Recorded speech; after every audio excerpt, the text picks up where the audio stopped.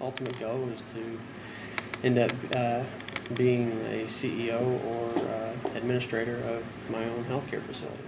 I could probably get a little more involved with trying to clean up some of the environmental concerns that face civilization today. I would like to start my own business and use myself as a consultant on a national basis in the healthcare industry.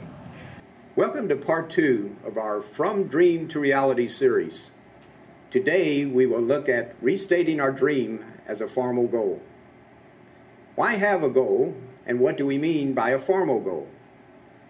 Well, some of the more important reasons are the following. To help clarify the dream, make it clear to yourself what you want. Make sure the goal is something you are really excited about, something that is worthwhile achieving. Your goal will provide you with focus and direction.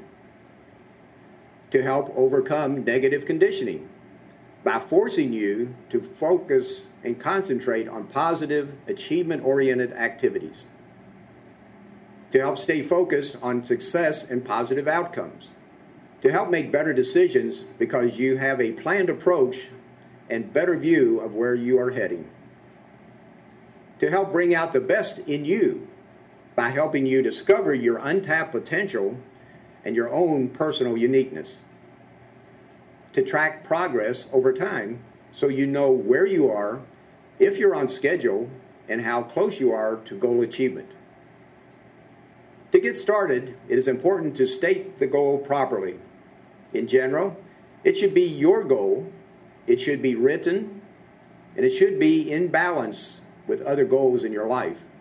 It should clearly state what you want to achieve. Next, make sure it is stated as a SMART goal.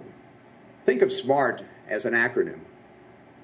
It should be S, specific, M, measurable, A, attainable or actionable, R, realistically high to stretch us to use more of our potential and take us out of our comfort zone, T, time stamped for completion. An example of a hazy goal would be to lose some weight. An example of a SMART goal would be to lose 10 pounds in the next 2 months by exercising at least 30 minutes a day, 5 days a week. In summary, if we want a dream to become reality, we need to first convert that dream to a specific written goal. In part 3 of our series, we will test whether our goal is truly significant and worth spending our time and energy pursuing it.